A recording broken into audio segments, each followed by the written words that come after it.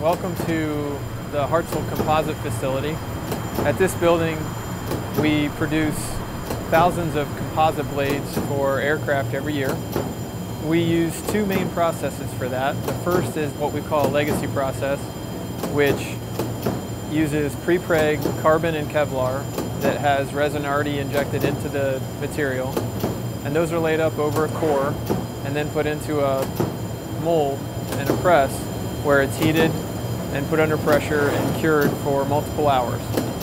While it's in that press, the resin starts to flow and the blade, as it cooks in the mold, solidifies and becomes a finished blade. After that, the blade is taken to the process where we clean it up and get it ready to be primed and painted and put into inventory.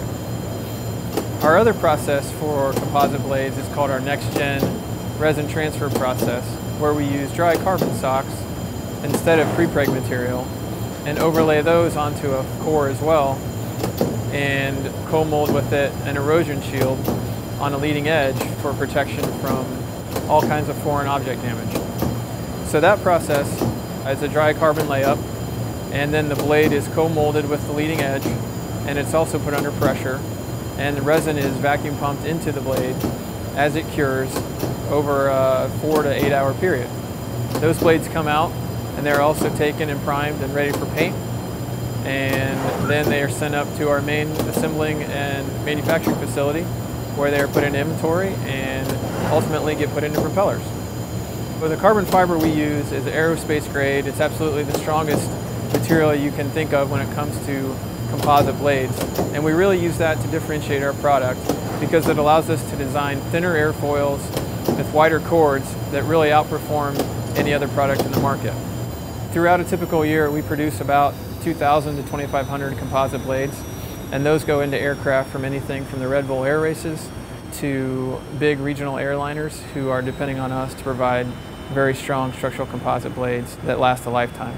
In fact, some of our blades have more than 50,000 accumulated hours, and the great thing about structural composite from a life cycle standpoint is that you can continue to overhaul those blades and restore them to their original factory specifications and not grind away material like you do on a metal blade. So theoretically, you can continue to overhaul blades on the composite side and restore them to new and get unlimited life out of them, which is what they're certified for.